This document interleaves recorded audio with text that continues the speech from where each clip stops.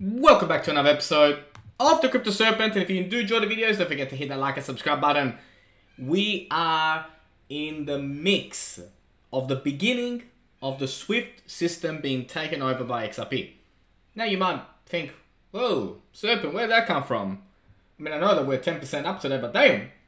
Now, there are things that we're going to talk about today, which are going to make it a little bit clearer for you. Now, can I please reiterate that when I say that, I'm not talking about today, tomorrow. It's not going to happen overnight. Calm down. It's not going to happen within 48 hours or something like that. But we are at the beginning of the end for SWIFT. And I'll explain why. Now, of course, the news came out. The markets plummeted. About 500 billion went off the market. I mean, we saw prices go down really, really fast. And we went down to as low as 34,519 for Bitcoin. And already today we're up, like the highest we've had today is almost 39,000. And we're sitting at 38,475 at the time of making this. So some of you are really scratching your heads going, hang on a minute here, whoa, why hasn't it gone down? Well, I did tell you, I told you a couple of days ago that the day of invasion is the lowest point in the market, and then it starts to go up. And it happened for 4 consecutive wars in a row. But let's not get ahead of ourselves, right? Because there is still the possibilities of heading down towards 34,000. And I would say that 33,000 is very likely as well. Now, beyond that, there is way too much buying pressure. And I don't really see us going that much. Again, it's one person's opinion. It's not financial advice. And I'm not a financial advisor. But I just want to say that history does leave clues. And if you got 4 consecutive wars that it happens to, I mean, why wouldn't we anticipate that number 5 would be no different?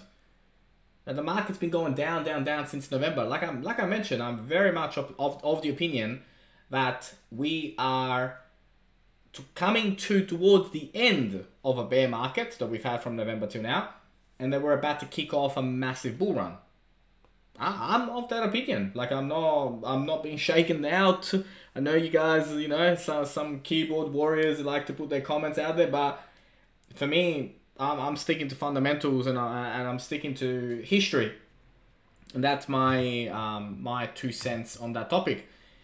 But of course, when you look at the prices and what's been happening and where we were heading yesterday, I mean, we were down, right? I mean, we went down. So obviously a lot of analysts are like, well, we could be going down even further. Some people saying, we could be going into the 20s. And there's always somebody that says we're going into the 20s. I've been hearing going to the 20s the whole of 2021. And we're back again in 2022. People talking about, get Bitcoin at 20,000. Look, I gotta break it to you. It ain't gonna happen. Just ain't gonna happen. It's just too much buy power. Too much buying volume at these low 30s that it just bounces really hard. Now, could the Ripple price drop below a critical support? Is 50 cents at play? Like a 50 cents flat at, we'll talk about that today. Yesterday we dropped down to as low as 62. Today we were as high as 71. Currently sitting at 69, 8.95% up. And we'll definitely talk about that, and we'll talk about all the different levels and what does that look like. Can we go down to 50? What would that look like? So there's always obviously quite a lot to discuss. Now, Elon Musk has come out saying, I didn't start the fire, but I will finish it. Again, Elon and the SEC are clashing. And I think it's good. I mean, the more people complain about the SEC's behavior and the more people rally against the SEC, it's good. I mean, we know that they're corrupt and, they like to do things their way. But he says, I'm considering taking Tesla private at $420, funding secured. That's interesting. So let's see what happens there. But look, I think it's positive when people complain about the SEC, and the more people complain, I don't know necessarily if it'll speed up or what's happening with XRP, but Elon's been linked a couple of times to XRP. I choose to ignore those. Like, I genuinely do not believe that this man is good for XRP. I don't think we need him, to be honest. Like, I actually don't believe we need him at all. But again, just one person's opinion when it comes to that. So let's see. Let's see where that takes us. But not sure. Not sure. You know, if Elon is involved in any shape or form with XRP, to be honest, I don't think he is. And to me, it's a good thing. Now, this photo is, you know, it applies to so many things, right? But what I'm really passionate about and why I started the channel in the first place is the mentality, the mindset around investing. Now, day to day, year to year, decade, right? You gotta have that long-term mindset. Because decade, that's the only way that it goes, right? Just have that long-term mindset. Only put in what you can afford to lose. Don't get shaken out. You know how many people got shaken out yesterday? It upsets me. Doesn't impact my portfolio, but it upsets me that people sold yesterday. It really does. That's why I'm on here. That's why I do what I do. There's no other reason why I'm on here. Now, let's talk about what's happening behind the scenes. Now, I like Jack the Rippler. Puts out some really good content. But we are coming towards the reset of the international monetary system. You know it. I know it. And XRP is right in the middle of that. Now, if this is all sounding like mumbo jumbo to you, because maybe you started to research XRP today or yesterday, and you really, really need to do this, right? You gotta wrap your head around how XRP will be the bridge currency of all currencies. Really do some research over the weekend, right?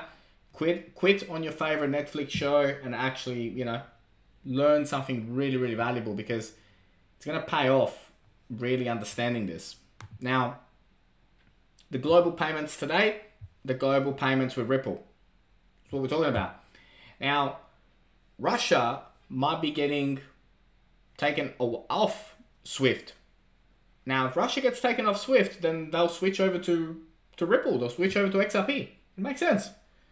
And it's just but this is just the beginning, right? Regardless of what happens with Russia or not, this is the future about where we are headed from a global payments perspective, right? The days of SWIFT running with its old, outdated, clunky, broken down car, similar system, you know, the Nokia 3310 of the financial system, it's going to be over. It's not going to happen overnight, but Ripple and XRP blockchain will take over. Now, what I like to do on days like today as well, is I really, really like to pay attention to Whale Alert about what is going on there. And there is a lot of XRP that is being transferred from unknown wallet to unknown wallet. Now, Whale Alert, I would encourage you to check this out, especially on days when, you know, markets are down or liquidating and all that. But like, you can see like how much is being moved from transfer from unknown wallet to Binance. Like, there's some large moves happening at the moment. Large XLM to Binance, USDT, 1,000 BTCs transferred from unknown wallets to Bitbank. So it pays to understand where the money is moving. And I'm not saying to sit here and live on it every day. Just have a browse and be like, okay, well, what's going on? Like, what's being moved around? Like, you know, how much USDT just got moved? You know, transfer from unknown wallet to Tether Treasury. Like, this is interesting stuff to look into. And I encourage you to, because it does make sense. Now, plans to isolate Russian financial institutions from the global financial system SWIFT. This shows the reason for America's acceleration of regulating crypto CBDCs and the clarity of XRP as the bridge between CBDCs. Couldn't have said it better myself. Yes, yes, yes, it's coming. It's coming. Now, where we're at right now, and where can we go? Can we see 50 cents from here? Look, just because we've gone up to 38,000, we're at 10% up, could be a trap. So you gotta play, you gotta understand and play all these scenarios. So that's scenario number one. Scenario number two is that 62 cents was the bottom, and now we start to go up. So my my thoughts are that BTC will not go lower than 33,000. That's just my opinion. So I think that we're very, very close to what appears to be the bottom, finally, after 4 months, and we're really going to start to take off.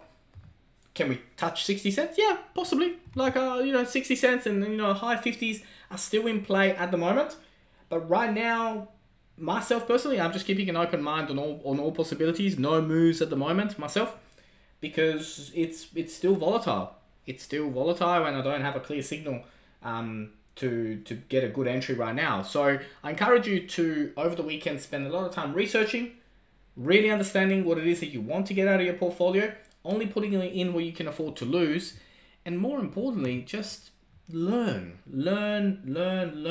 And you'll see that you have an incredible 2022, and I hope you stick around. Now, if you did enjoy today's video, don't forget to hit that like and subscribe button. As always, thank you, and I look forward to seeing you on the next one.